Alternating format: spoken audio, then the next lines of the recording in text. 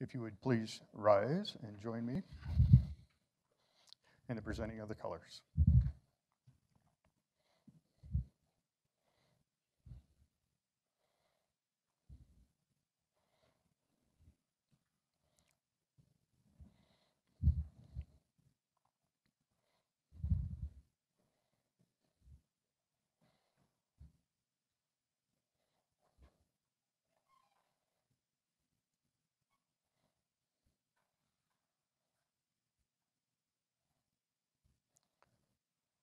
And I would ask the class president to lead us in the Pledge of Allegiance.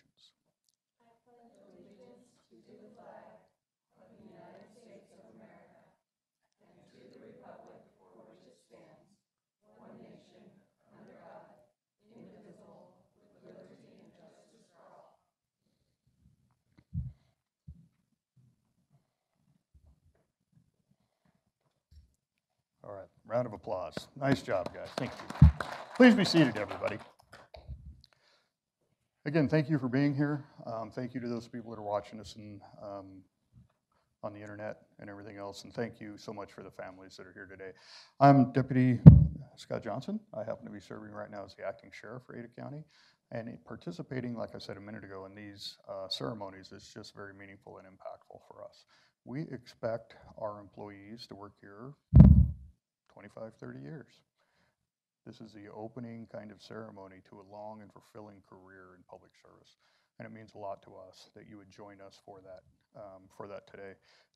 We do our very best to select the very best people we can find. It's very difficult to get hired here. You know, the current stats, I think, are about 2 to 3% of the people that apply actually get a job. So you are in very great company when you come to work here. And it's not easy to come to work here, we know that. But we certainly appreciate all your time and effort for being here. And I can't say this enough, and I've already said it a couple of times, the support of your family and friends is going to be just invaluable to you during your career. It's a stressful job. It is a stressful job, and sometimes you need to come home and relax, and sometimes you need to come home and vent, and sometimes you need to come home and say, you know what, I'm going to go read a novel in the backyard. But behind all of that is the support of your family and friends, and so thank each and every one of you for being here. So we were going to move forward.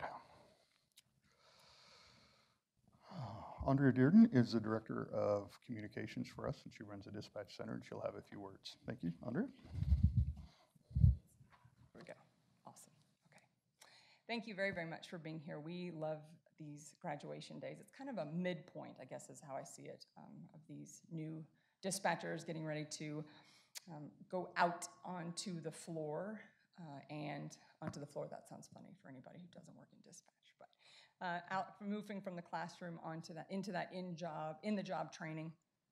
So much preparation goes into this, and really you have spent the last weeks understanding a lot about who we are, what we do, and how we do what we do. And that really is what creates our culture. And that's something that is incredibly important to me and to all of us here at the Ada County Sheriff's Office, because we believe strongly that that's what sets us apart. There are law enforcement agencies in every community, sometimes multiple agencies in a community, like here in Ada County. And so it is very important for us to make sure that we do set ourselves apart and we actually live our vision to be the agency of choice, meaning that people can trust us. People do choose to turn to us for help because we know that oftentimes when someone calls dispatch, calls 911, it is in the worst moment. They're in crisis, they need help, and they simply cannot manage the situation alone. And so they're turning to us and asking us to please help them. And the way that we do that is incredibly important. The first most important step initially is to pick the right people, who we are.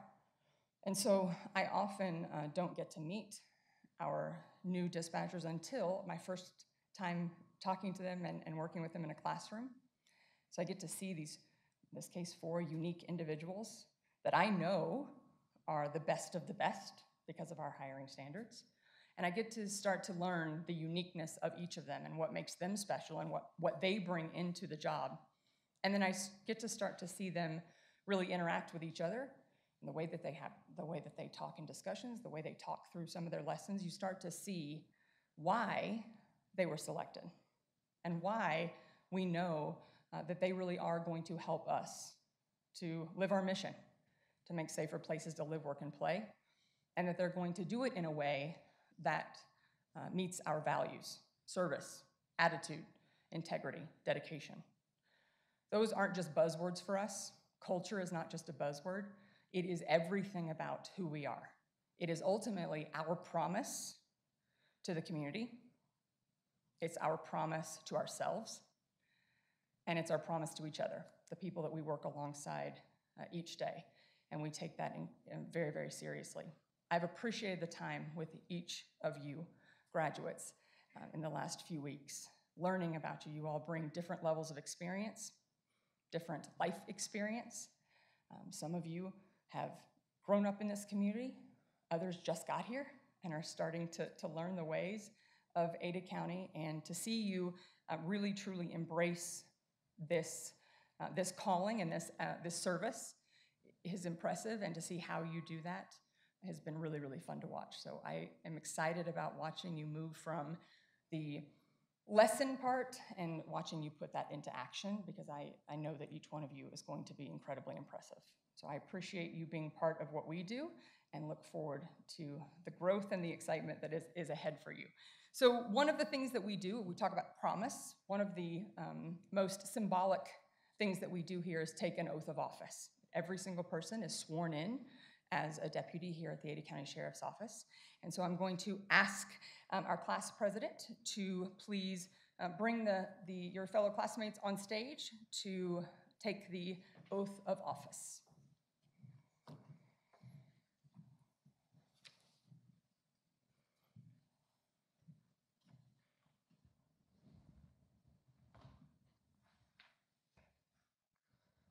All right, please raise your right hand and recite after me. I do solemnly swear or affirm that I shall support and defend the Constitution of the United States of America and the Constitution and laws of the state of Idaho. I will earn the respect of others by being ethical and professional at all times. I pledge to carry out my duties to the best of my ability and to bring honor to the Ada County Sheriff's Office and to myself, so help me God. Congratulations. Excellent.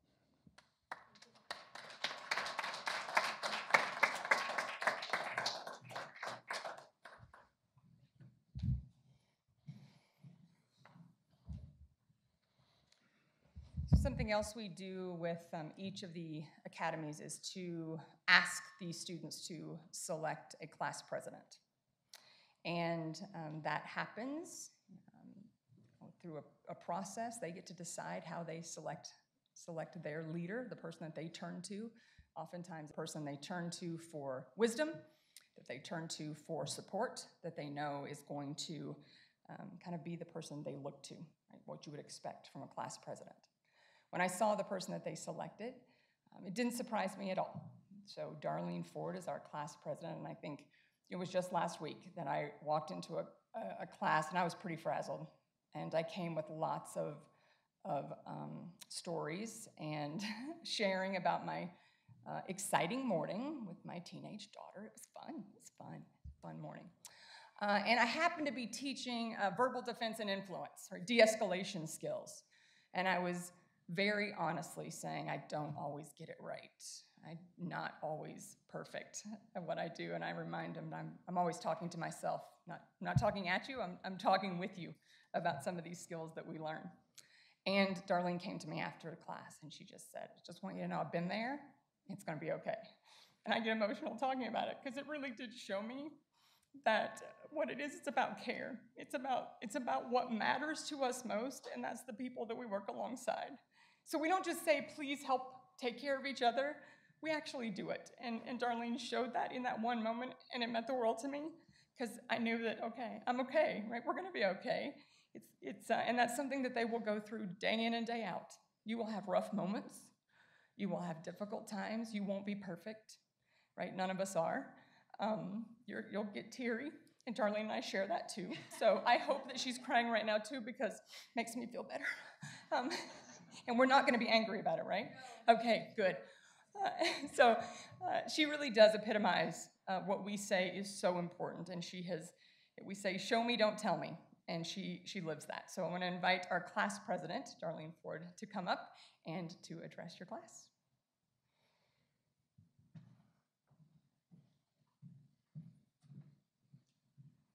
Her making me cry was not part of the plan. Just going to put that out there. Good morning, and thank you for being here this morning. As she said, my name is Darlene Ford, and I would like to welcome you to the Ada County family. I know Chief Johnson mentioned that, we need the support of our families, but what you probably didn't realize is when each of us took that oath, we're dragging you right with us, and you are now part of that law enforcement family that's so integral to what we do. The four of us were welcomed to the Ada County family by Chief Johnson on April 19th. He brought us into his office, and in true patriarch form, he expressed his pride in his family. He introduced us to the values that Andrea mentioned of integrity, service, dedication, and attitude. After administering the oath of office, he advised us that he would provide us with all the tools that we needed so that we could have a successful career and then hopefully go on to a happy and healthy retirement. That was the ultimate goal. Then he sent us on his way and he said, good luck. As I mentioned, you're all now part of that family. So there's no more sitting on the sidelines. When we celebrate, we're going to drag you right there with us. You're going to celebrate our victories. And when we're hurting, you're going to cry right along with me and Andrea. So that being said, I'd like to introduce you to some of the newest members of the Ada County family. The youngest person of our group is Tanea Owens. She came to Ada County with no previous law enforcement experience. One of my first impressions of her was early on we had to do a scenario, and she was tasked to be suicidal. And I was going to save her. I was going to be the call taker, and it was going to be a good day. And we were about 2 minutes into it, and she's like, I can't do this. I am too happy a person. I don't know how to be suicidal. And I mean, that's how she tells the story. My version of it is I saved her, okay? And we went on, we prospered. But seriously, I've watched Tanea grow into a more self-confident woman. She has attacked this in every sense of the word. She's eager to jump in and try to save the world. So I think she exemplifies our core value of attitude. She's nailed it. Next is Katie Molnix. Like Tanea, she also came to Ada County with very limited law enforcement experience. She is second generation law enforcement, so kudos to the Molnix family. I gotta ask you guys though, does she ever stop asking questions? Never. Okay. She asked a lot of questions during this academy, and when I say a lot, instructors, a lot, okay? But trust me, her tenacity or tendency to ask questions, that's her gift. It really is. She exemplifies our core value of integrity, because not only is she going to ask all of our customers all the right questions so that they are properly served, but she's also going to be questioning senior staff, and she's going to watch to make sure that that integrity is maintained. She's just not going to go along. So I consider her to be an up-and-coming pillar of this department, and for her coworkers. She's going to maintain that integrity, and she's going to guide us on the path to become the agency of choice for criminal justice services. Next is Maureen Smith, who comes to Ada County with 8 years of experience from working in both Oregon and Idaho as a dispatcher. My first impression of Maureen was right off the bat. I think it was the first time we'd been over to the Pine or the main comm center.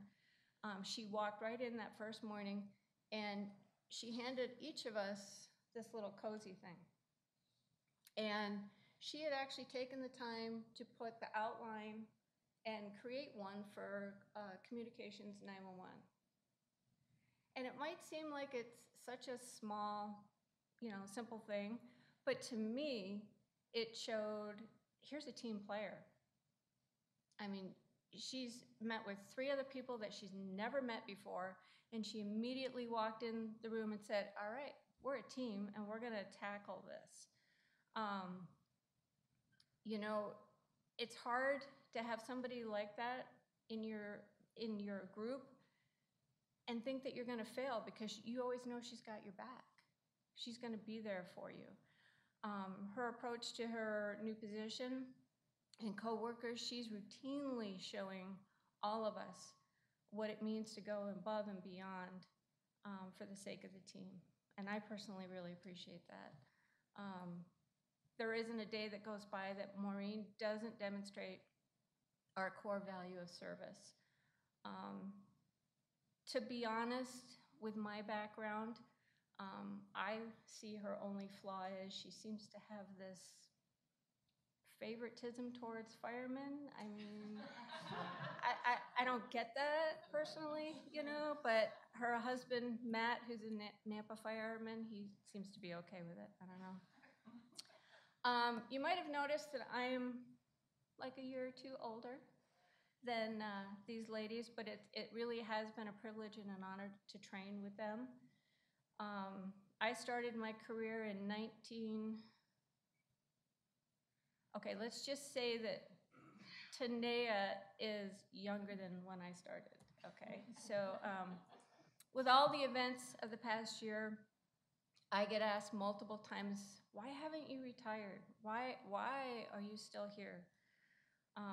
No matter what your politics are, it's hard not to get excited about an agency that strives to make safer places for everyone to live, to work, and to play. And that's why I'm not done. I'm not done. I've dedicated to this agency and to its vision and its mission, and more importantly, its values. So in closing, Chief Johnson, you kept your word.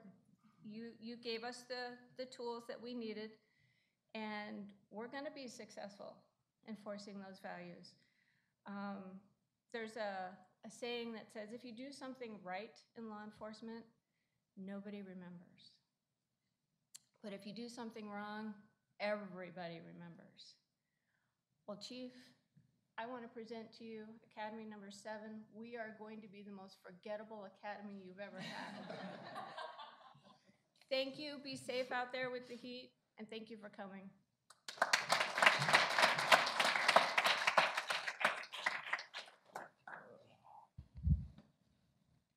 Well, I'm going to say a couple more things real quickly before I introduce the next section of our program. One, welcome aboard, youngster, because I started in the 80s, so there you go. We don't get where we're at in the kind of training that we provide without having trainers, without somebody that coordinates everything that goes into this class. These are not sit down for 2 or 3 day classes. This is a long, very structured class that does a few things for us. One, it trains our people. It teaches them our values, as you've heard. But maybe technically more important, not really more important, but technically more important, they provide everything that these students need to be certified by the state of Idaho to be a 911 emergency dispatcher. We meet all of the requirements. That's why we're allowed to do this. Where an agency of a size is allowed us to perform the same functions as the state of Idaho. And we do that through excellent leadership, and we do that through excellent trainers. So Cassie and Hank, I don't know who wants to go first, but looks like it's Hank.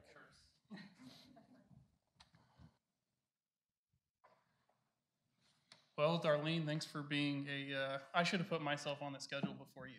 So, tough act to follow.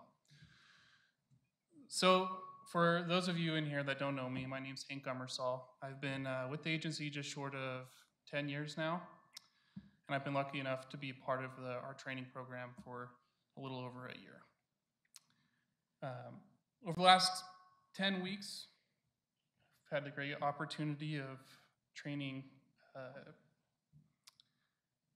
Tanea, Darlene, Katie, and Maureen. And they've been working hard to build that foundation they need to become a 911 dispatcher. From here, they'll spend the next 18 weeks working with various trainers, crafting their own version of becoming a kind problem solver. Being a dispatcher is a very complicated position. Very challenging, but if you peel it back, the most basic thing that we are as dispatchers is a kind problem solver. Families, thank you for coming today. Darlene said it, Chief Deputy said it. You guys are extremely important as part of this process.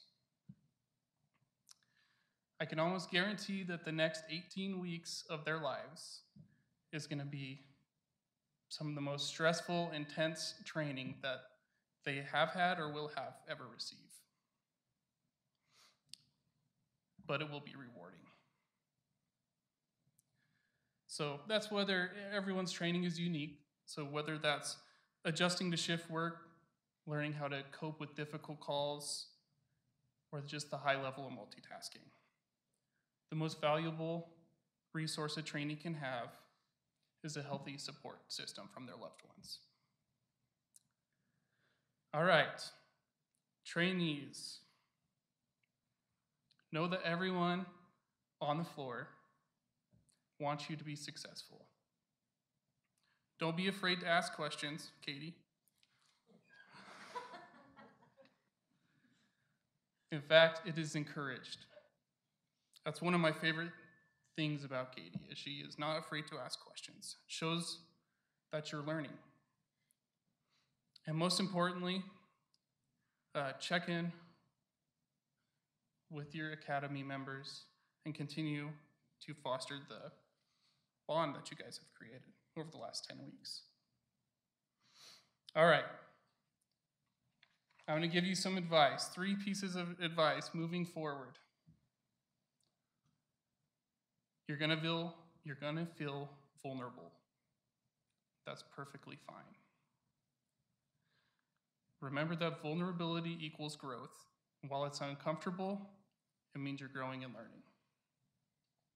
Next, don't be too hard on yourself. We're often our worst critics.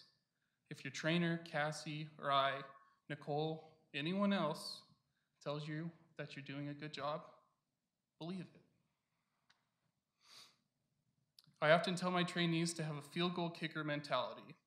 And what that means is, if you miss a field goal, learn from it, don't dwell on it. Go back out and kick the game winner. And last, pay attention to yourself, take care of yourself, talk to someone if you need to talk, exercise, go outdoors, play video games, whatever it is that makes you happy, make sure you take time to do it. All right. Now, in closing, trainees, I want you to remember this moment, specifically Tanea and Katie, because you don't have much previous law enforcement experience. I want you to think about right now, in this moment, you don't even know how to enter in a traffic stop, right? So, 3 months down the road, when you're having a hard time during the training, I want you to reference this moment and think about how far that you have come. Truly, it's been a pleasure working with the 4 of you. You guys give me a hard time. I guess I deserve it. I don't think so, but whatever. And I'm very excited to work with you guys out on the floor. So I'm going to turn the time over to Cassie, and she'll have some good words of wisdom. Thank you.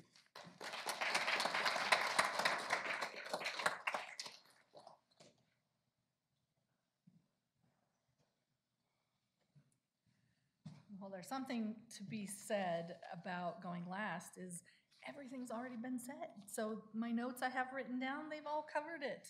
So I don't have much left to say. Seriously, my first notes on here is a quote from Brene Brown. When I do these, I try to find a quote, and Brene Brown, we call her Queen Brene because she's amazing. And this time I picked the vulnerability one. So I have vulnerability is not knowing victory or defeat. It is understanding the necessity of both. It's engaging, and it's being all in. And I don't know what more could be than being all in on a 10-week academy, on 18 weeks of having someone grading and looking at and evaluating every move that you make for 10 hours a day. As an adult, that's rough. It really is, because we come from places with our own experiences, our own previous careers, and now we're being asked to almost start over, even if it's something we've done before. I had prior dispatch experience. It's still different, and we have to be that sponge again, and it's not easy. And know that we know that. We don't expect you to be perfect overnight. All we do is hope that you take that knowledge and you learn and you run with it and you become the very best emergency communications officer that you can be. Another one of my favorite themes from Miss Brene Brown is, that goes along with vulnerability, is asking for help and recognizing that we need help.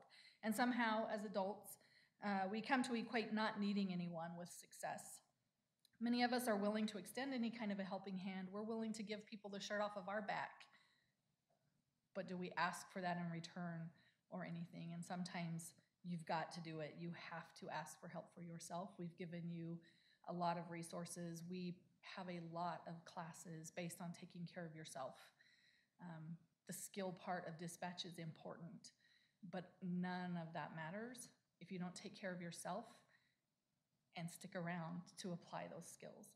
So please don't hesitate to take all of that information with you, to lean on your family, to lean on your friends, your blue family and your blood family. Know that we are here from the top of the agency down all the way to the brand new person. We're all here for all of you. So please remember that. And the final quote, of course, we don't have to go it alone. We were never meant to, ever. So please reach out and help if needed. Thank you guys. It was amazing. Thank Hank for helping out. It's been great to have someone here to help, share the burden, share the joy, play pranks on. I was so juvenile. We go, we got this nice big van now to be able to do our like geography tours and stuff. And so I had to go fill it up, and I got it washed, and Hank was driving, so I cranked the radio up. I haven't done that since like high school. Turn the radio up, turn the windshield wipers on. It was awesome. I was so excited. I thought it was really fun. But anyway, it's been great. I appreciate the patience of our students with the changes and stuff that come up with Academy, and being in law enforcement. We never know what's going to happen, and we've had to adjust classes and move classes, and obviously people get sick, and you guys were so patient and so kind and understanding, and just did what needed to be done to learn and fill that time, and I appreciate it. So thank you.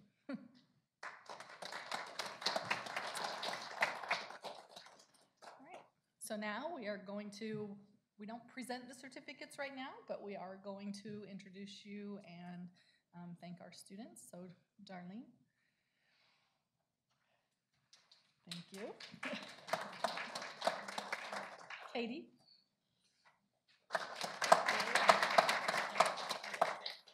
Tanea. And Maureen.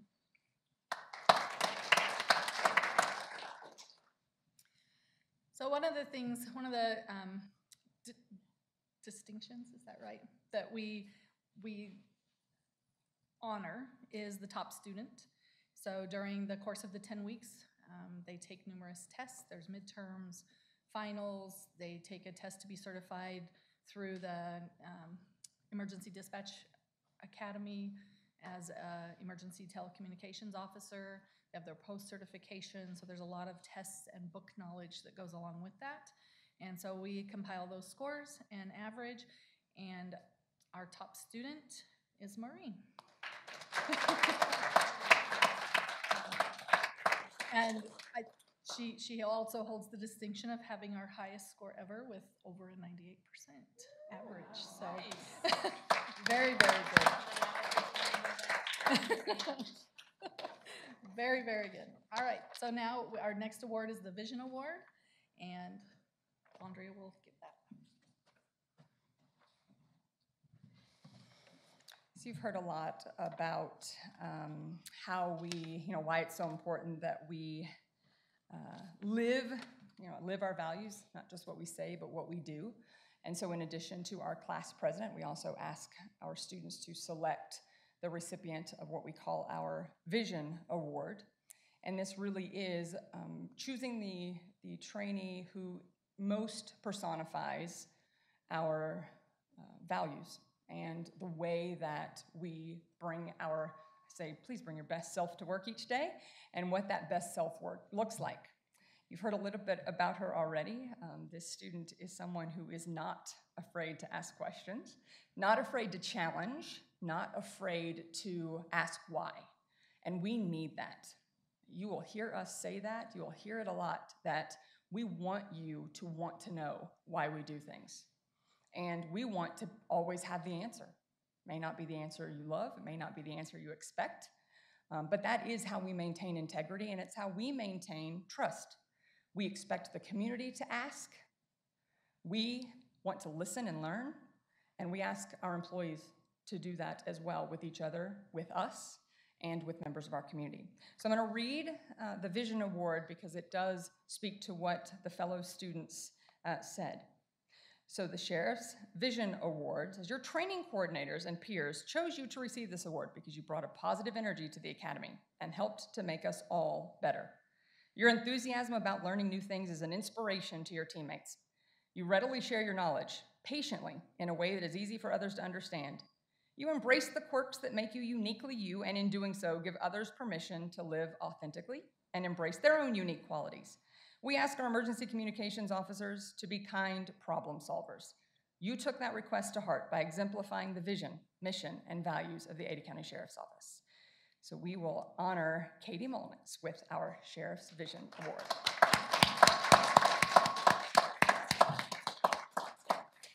Congratulations.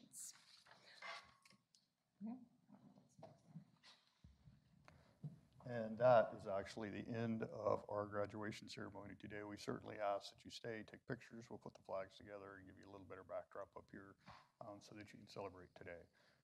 My words in parting, when you look around the room, those that work for the Sheriff's Office and those who don't, we're all here for the same reason. And we're here as servants to other human beings.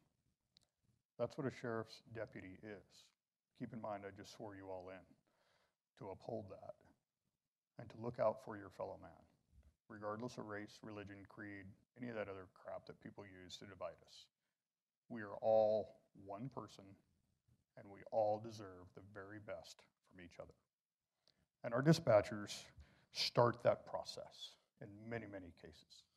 Our dispatchers are the ones that answer the phone when somebody's tangled up in a car crash, when somebody's baby's not breathing, or when a baby's being born. They start that process. Your voice on that phone in that moment of crisis is the most beautiful thing they're ever going to hear. Thank you for joining our family. And that concludes the ceremony. Thank you.